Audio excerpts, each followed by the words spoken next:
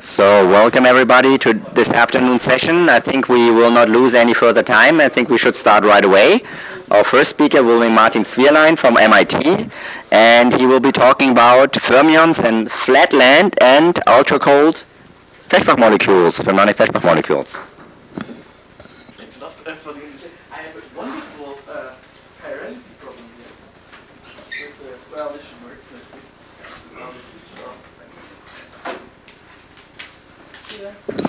One, two, three. I guess it does something. Okay, so first of all, I would like to thank the organizers for inviting me to this workshop. I'll be talking about two things. I hope you allow me to deviate a little bit from the title. In the beginning, I will tell you about what happens with fermions in lower dimensions, and then in the second part, I will talk about these guys here. Clearly, a cartoon picture of Feshbach molecules of sodium potassium. So we love strongly interacting fermions, right? S-wave Feshbach resonances have allowed us to tune the interaction between spin up and spin down fermions to make them as strong as quantum mechanics allows. This is for a contact interaction that is now unitarity limited, so you get very, very strong interactions and very strong pairing. And that allowed us to observe S-wave fermionic superfluids. Now, condensed matter people know that we have helium-3, much more exciting, P-wave, right? And there are many other forms of matter with more complicated interactions than S-wave. So can we engineer Fermi gases that have more complex interactions is the question. And well, there is, but that's a totally non-exclusive list, what one could do. One could just go to a P-wave Feshbach resonance, of course. But so far this was tried, of course. This gives us a short lifetime. So we cannot stabilize these P-wave pairs and observe wonderful P-wave superfluids. That doesn't work. We can hope to induce P-wave interactions using spin-orbit coupling. That's very promising. And I could talk a little bit about what we did in that direction, but that's not not my talk here. So gotta ask me in the coffee break. It's not obvious right now whether this would be strong enough or stable enough or anything to observe interesting states of matter. Now we can reduce the dimensionality or mix the dimensionality if you have mixtures of ultra-cold atoms. Say we could have sodium in 3 dimensions, fermionic lithium in 2 dimensions, and see what happens there. Or simply put our fermions in 2D. That is exciting, that is interesting. Whether we learn something extremely new will be seen, but it's exciting, and I will talk about that a little bit. We could mediate P-wave interactions by sitting in a bath. Okay, so with fermions, 2 fermions sit in a bath of a Bose-Einstein condensate. The mediated interactions might be strong at the Feshbach resonances. They should be P-wave. And well, that is exciting as well. That needs mixtures. And I will talk about that. How to get those mixtures. And then, well, we have dipolar interactions, for example, magnetic. There was a recent wonderful result on dysprosium, a Fermi gas of dysprosium. These magnetic interactions on the scale of E Fermi are unfortunately very weak. So it is hard to observe strongly interacting Fermi gases where the interactions are dipolar. What we hope to do is to engineer electric dipolar interactions. For that, we will need strong electric dipoles. So let's go to the fermionic. Let's go to the ground state of a molecule that is fermionic, and then we can hope that these interactions are really strong, even on the scale of E Fermi. And of course, we know about the wonderful work by the Gilla group, David Jin and Jun He on rubidium potassium. There was one issue that, unfortunately, chemistry is not switched off. So rubidium potassium and another rubidium potassium form rubidium-2 and potassium-2, and then it decays. So you have to put it in optical lattices and play harder. Let's see what we can hope to achieve in sodium potassium. So after this general motivation that we want to get Fermi gases with more complex interactions, let me go to flatland first, where I want to show you a model of closely stacked superfluids. Here we have a cartoon picture of a Fermi gas in a one-dimensional optical lattice, so we chop our 3D cloud into lots of pancakes, and well, the cartoonist put lots of vortices in there that are beautifully bent a little bit. This would be a model that is a slight bit closer to what happens in real materials like high-TC superconductors, where you have layered structures most of the time. So here, for example, in these high-TC materials, you have copper oxide planes, and that's where all the action happens. That's where the strong interactions occur, and there's only weak coupling between the planes. And, well, of course, high-TC superconductors are very complicated, but maybe just to see what the dimensionality does to this pairing, we can go to this kind of situation and see whether that already enhances pairing. Apart from this, of course, 2D Fermi gases are a paradigm of condensed matter physics. You need to understand what Fermi gases do in 2D, so it's a wonderful field of study. How do we make these pancakes? Well, it's a standard technique for cold atom experiments. We just confine the atoms tightly in one direction, so much that only the ground state is populated in the transverse, tightly confined direction. So that is relatively easy in the lab. In fact, you can come have a look at it over at MIT. We simply retroreflect the laser beam off a mirror, and that gives us a one-dimensional lattice. The 2D-ness, so how strongly these pancakes are really confined in 2D and how strongly they're coupled to each other, because these are coupled pancakes, we can simply tune by the lattice depth.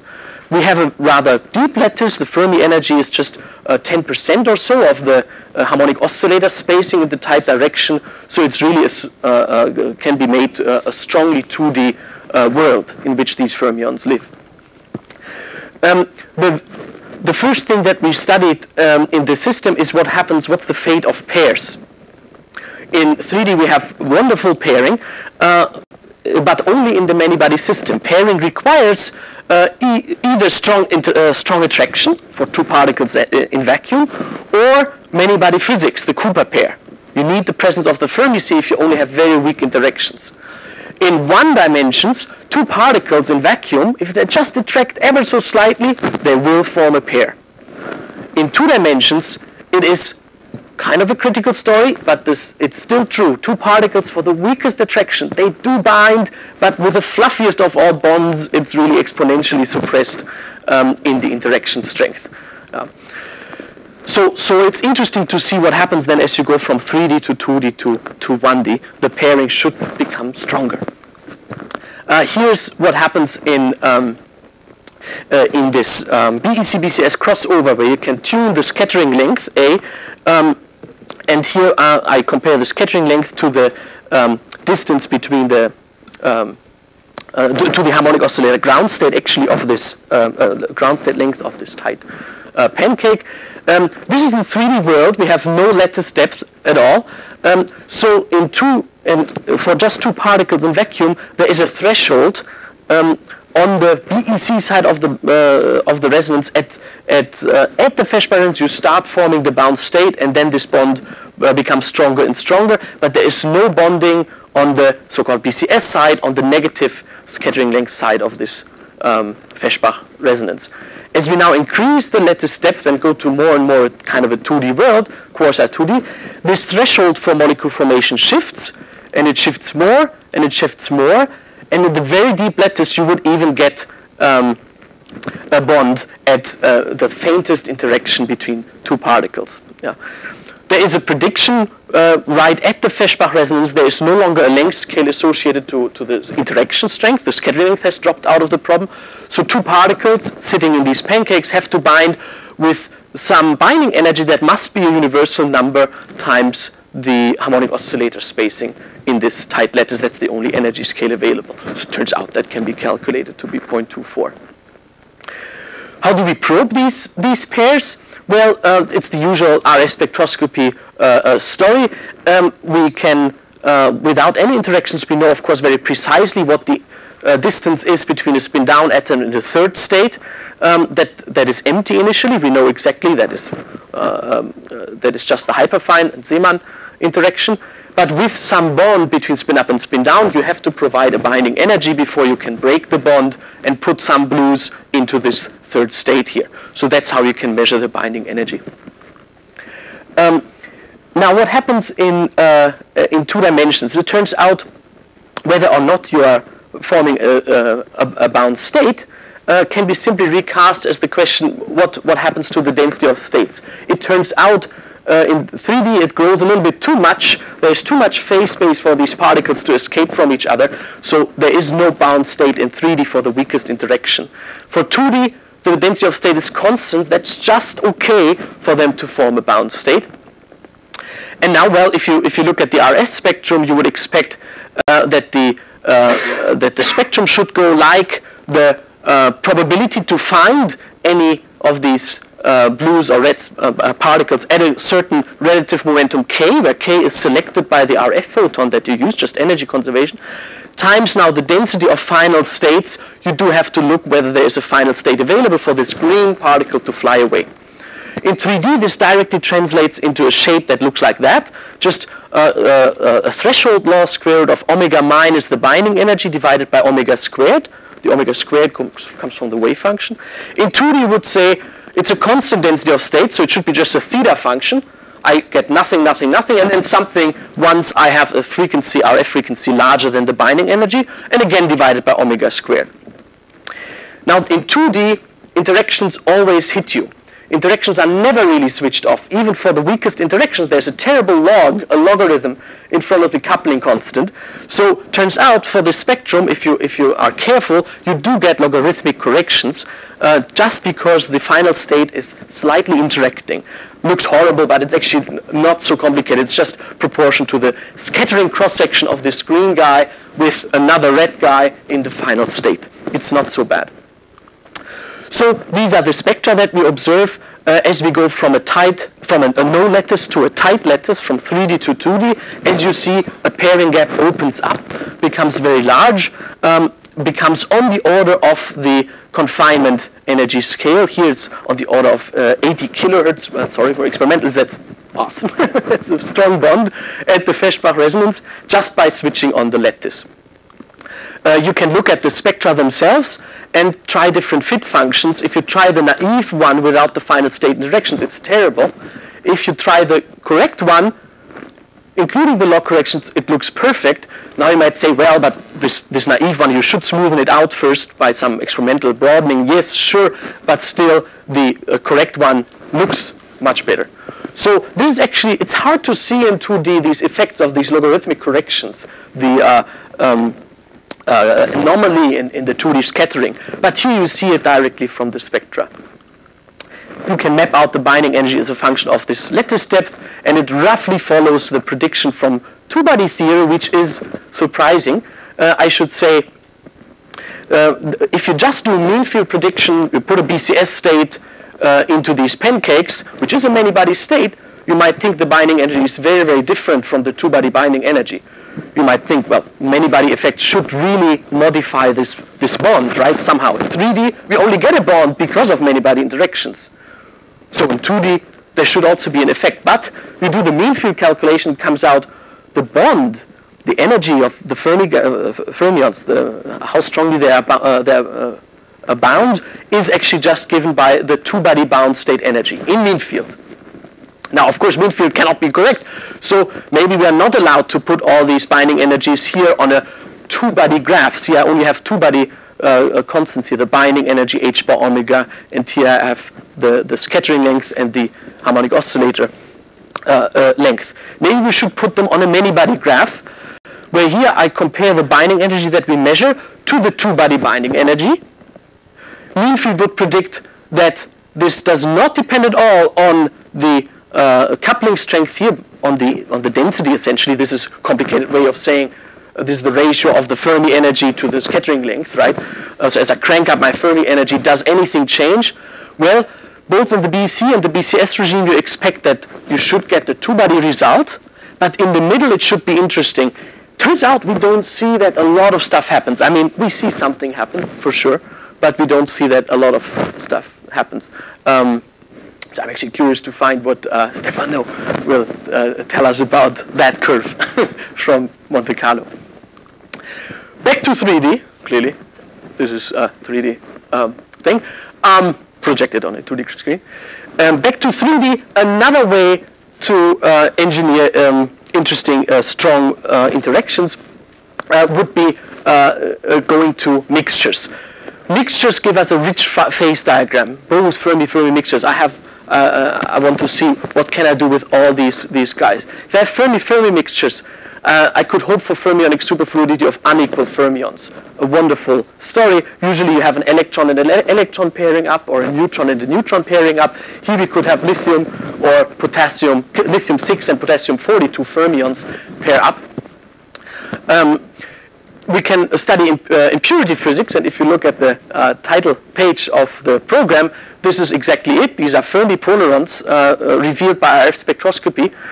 We can hope to pin one of these impurities in a 3D optical lattice so that it no longer moves, and then we might hope to engineer things like Kondo interactions of the surrounding three-dimensional gas and this impurity. An exciting prospect might be the observation of Bose polarons, where you are an impurity that swims in a Bose fluid, in a Bose gas, Bose-Einstein condensate. So far, this has not been demonstrated that you can actually have dressed particles swimming in a Bose gas, in a Bose-Einstein condensate. They should be able to attain a very large effective mass because they can grab all kinds of bosons. There's no limit on how many. Whereas in the case of Fermi polarons, on average, you can at most grab one particle from the bath that makes you maybe on the order of like 2 times heavier than in the vacuum, but not much more. So that would be exciting to see. It would come much closer to the real polaron in solid-state systems where you have an electron propagating through a crystal lattice. Now, fermions in a Bose-Einstein condensate, they have another exciting prospect if you put a fermion there and another fermion there, because the fermion, say it repels the bosons, well then the second fermion sees that now there's less of a density of the bosons around this first fermion and it loves to go there. That's an effective induced interaction, which is P-wave in character. And it doesn't matter whether the fermions repel or attract the bosons, you always get P-wave. That would be wonderful to study. And so Bose-Fermi mixtures are an interesting avenue. They allow us then also to go to fermionic molecules. And those guys, if you go through the pain to do this wonderful stirrup process, you will hope to end up with a dipolar Fermi gas of ground state molecules. And then maybe the interactions are very strong and new physics will emerge. Here's the rather crazy apparatus with which we hope to study these phases. We have 2 Zeeman slowers feeding us potassium atoms or sodium atoms or lithium atoms into the main chamber, and we get a zoo of magneto-optical traps. And I actually didn't have a picture of the sodium because we edited it so quickly. We never took a picture. We just got a condensate. So that's the apparatus. It allows us to cool sympathetically a mixture of, for example, potassium-41, potassium-40, and lithium-6. So we use the boson, potassium-41 here, to cool 2 Fermi gases down to degeneracy. We have found Feshbach resonance between all combinations, which is great. So that gives us a whole new zoo of Bose Fermi mixtures. Actually, it's not a new zoo of Fermi mixtures. Those were seen before. We found a wide Feshbach resonance between the isotopic mixture of 41 and 40. That's exciting because 41 and 40, come on, for all purposes, they're pretty much twins. But there's a little neutron attached, which is more. There's one more neutron for one guy. Suddenly the quantum statistics changes. So here you could hope to really just study the effects of quantum statistics, and you don't have to worry about things like different gravitational sag, etc. But, well, in the remainder of this talk, this will be my topic, sodium, potassium.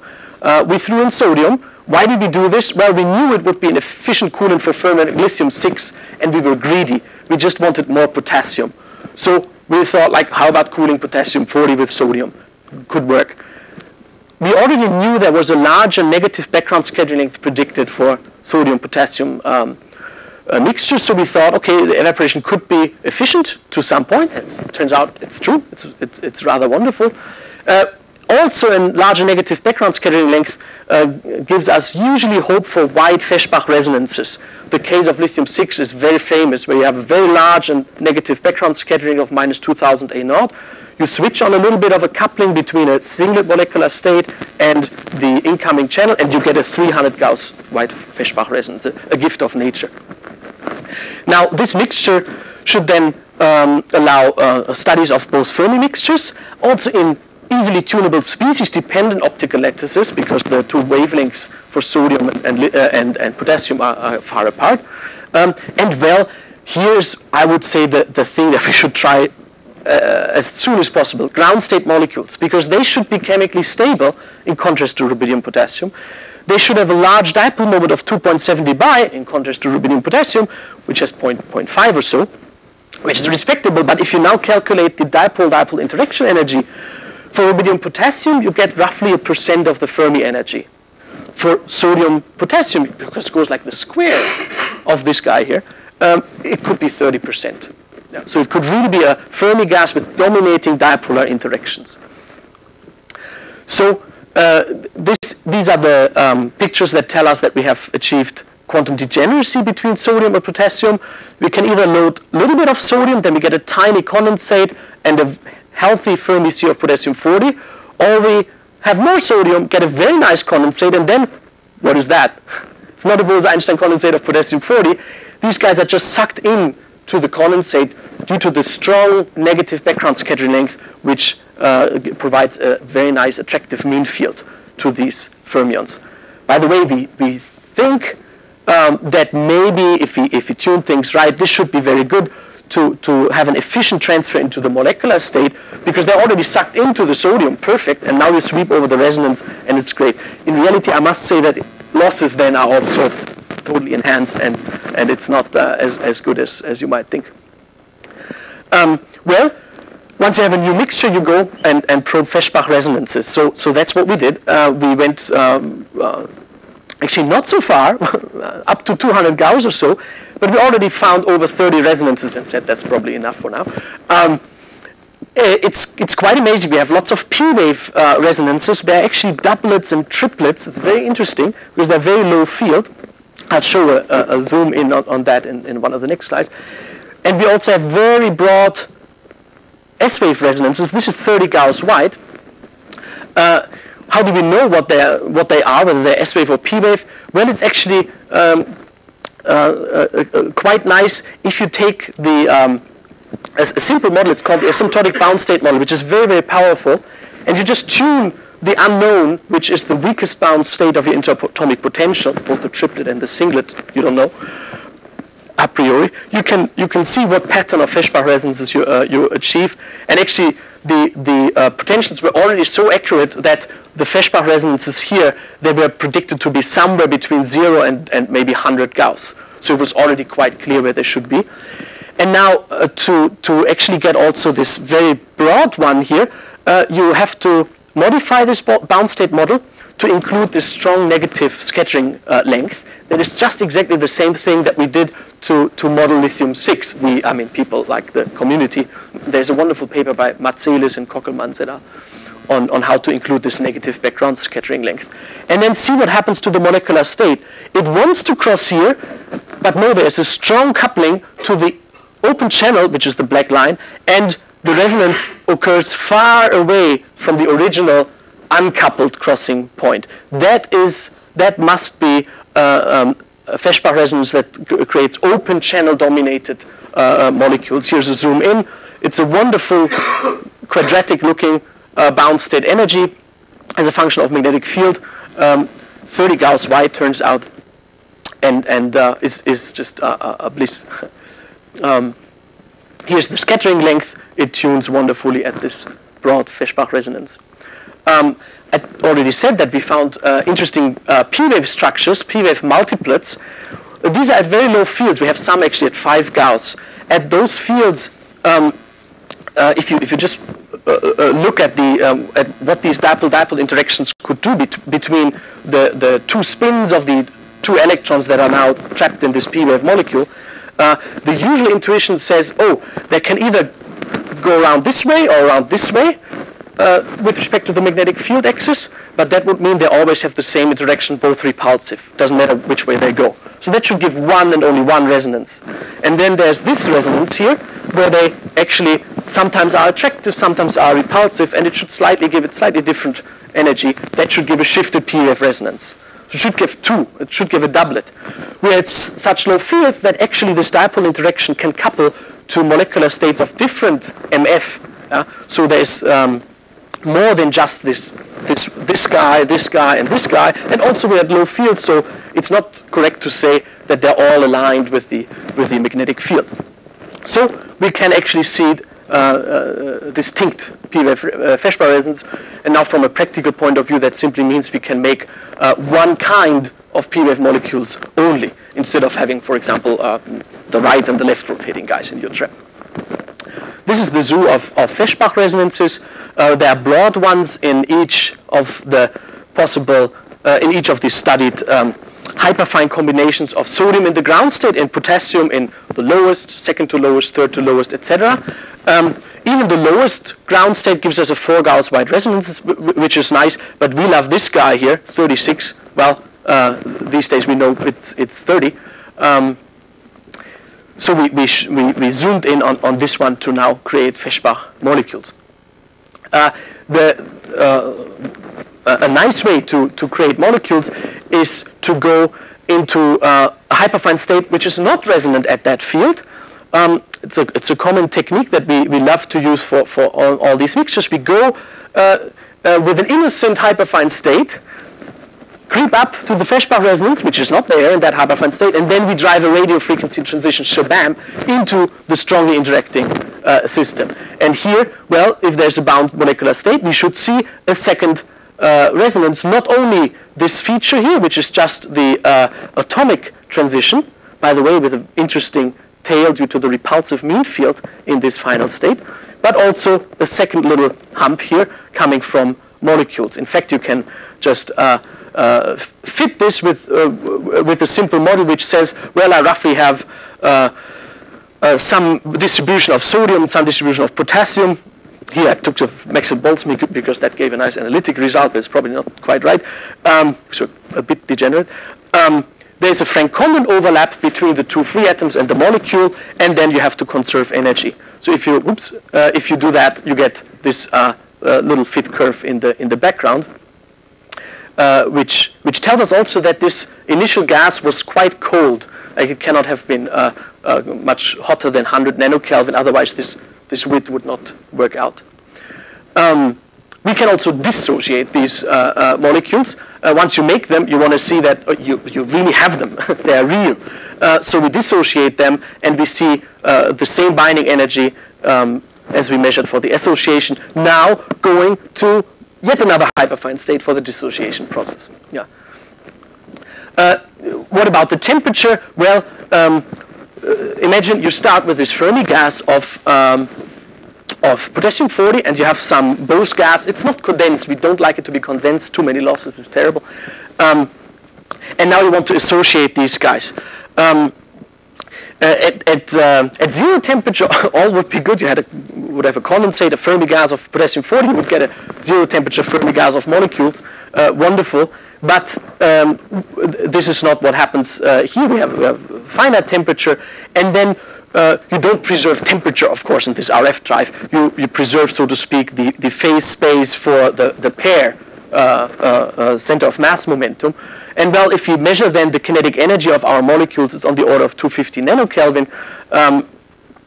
The original Fermi energy is on the order of 200 nanokelvin. From sodium, we know that the temperature is on the order of 80 nanokelvin.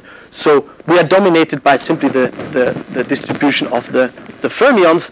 This could still mean that we are borderline degenerate with this molecular mixture. However, of course, it's not thermalized. So one cannot really call it a degenerate gas. Here's the lifetime curve, which tells you why I cannot call it a degenerate gas. Without removing the atoms, for example, the sodium atoms are the worst. We get like a 4 millisecond lifetime, which is okay. But if you push out the sodium atoms, which we can do because they feel a weaker potential than the molecules, then we get a nicer lifetime on the order of 10 milliseconds. Please note these are not molecules formed from two ground state hyperfine states. This is the third to lowest hyperfine state, so you might expect there should still be spin relaxation losses going on. So it's actually rather respectable considering that. The ground state rubidium molecules made from ground state atoms were also on the order of 10 milliseconds, unless you actually removed them by making ground state molecules first. Coming back. So it's respectable. Maybe in the absolute ground state we would see longer lifetimes. Now maybe the final slide here is the binding energy versus magnetic field. That's what you want to show. You produce molecules in a wide range of energies and magnetic fields. Look at the x-axis here. This is really tens of Gauss. This is the scattering length coming directly out of our measurements. It's a wonderful, respectable Feshbach resonance. So now, outlook.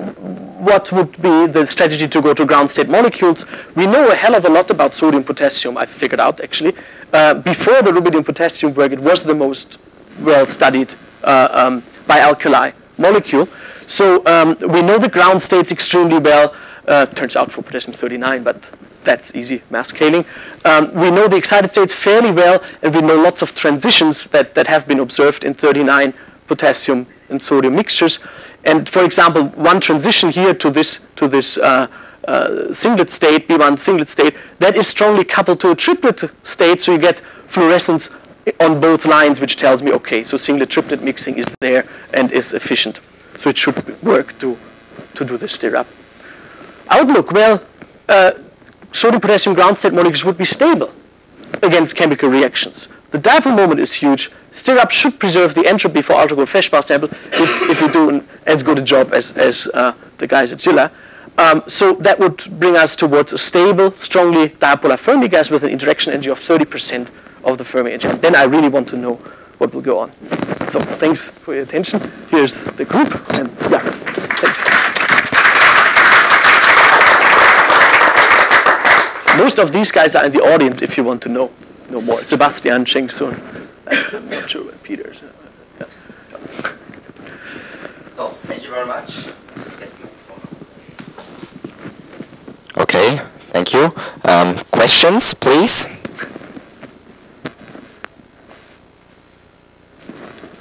Carlos, please.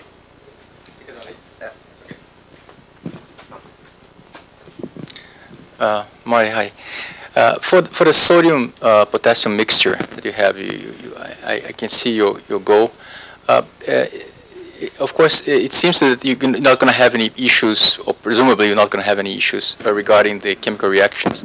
But would you, if you were interested in looking not only ground state molecules, but ground states and excited states, so I can consider like a pseudo spin kind of thing?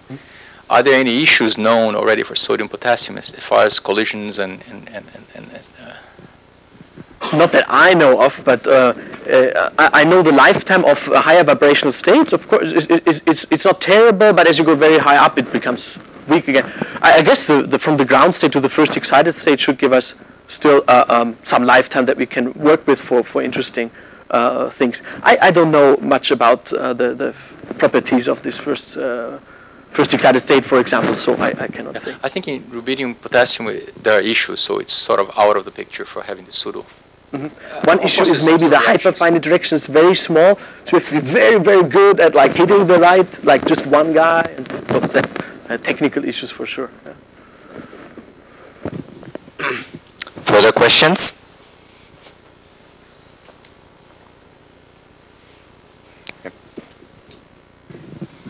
Martin, what happens if you, let's say, come from the negative side of the Feshbach resonance and sweep the magnetic field slowly across the resonance? Do you lose? Do you have big loss rates? Or?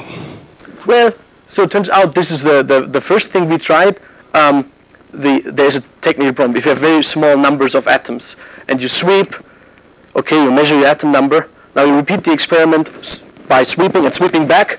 You measure the atom number, and now you want to take the ratio and see, oh, did I lose a lot?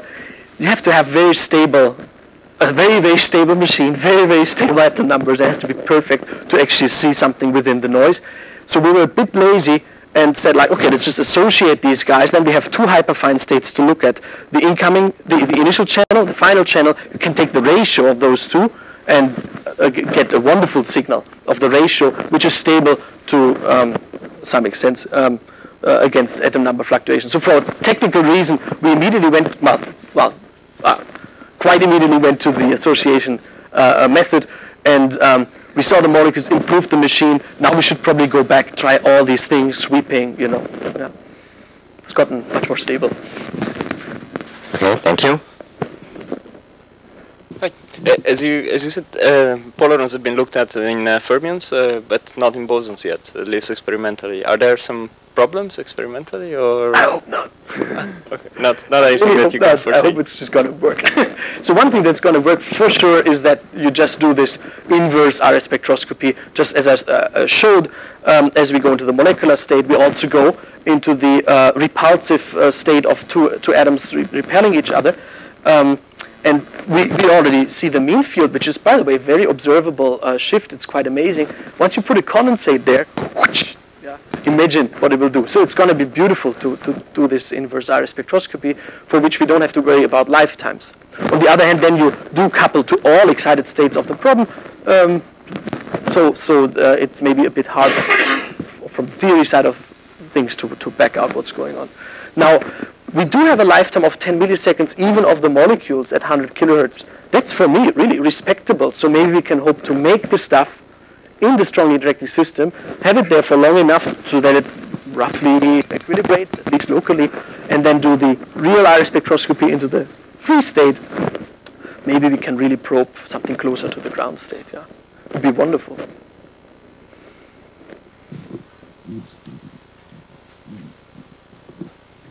Okay, further questions? Jessica? Maybe I have just a curiosity. So if I remember correctly, in the case of potassium rubidium, the lifetime of Feshbach molecule where they found a dependence on the scattering length. Mm-hmm. Have you looked into this, or can you? We haven't yet. Yeah. Okay. We probably should. It's very interesting. It's nice. They did a wonderful study already on the dependence on the scattering length. But who knows? It's a different mixture, different properties. Maybe it's a bit different. We have a broader Feshbach resonance, a more open channel dominated. We might hope to see more universal dependencies on scattering length. Yeah. Yeah, that would be very nice. Yeah. Okay. Any further questions? Matteo? Sorry, just a curiosity, and I re-ask what you were explaining about these P-wave resonances. Can you repeat your explanation about this triplet? It's tough. So it turns out, now, because we see exactly the same thing, and I'm not sure about. Okay, so I think we figured it out. So this dipole-dipole interaction thingy that can create up to delta MF equals 2 transitions, because it's a W. You can win in the spin and get some angular momentum. Those can be traded for each other, and so it can change the MF. The total spin projection by at most 2. Usually that doesn't happen. If you're aligned in a magnetic field, you only have these ML plus minus 1 kind of states, etc. But well, at low fields, there's still a zoo of other Feshbach resonances with different MF, so other molecular states with different MF around close enough so that you can actually couple to them, and that causes shifts. Once you couple to one of these guys with a different MF, which differs by 1 or 2, you get a shift of your own state. And with that, we could actually roughly reproduce the patterns that we see. Yeah.